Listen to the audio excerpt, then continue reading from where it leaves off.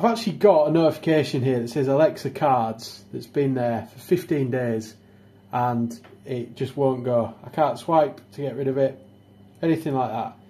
So what I'm going to do is go into settings and then apps and notifications, and what I can actually do in here is go down to notifications, and at the moment it's on for all apps.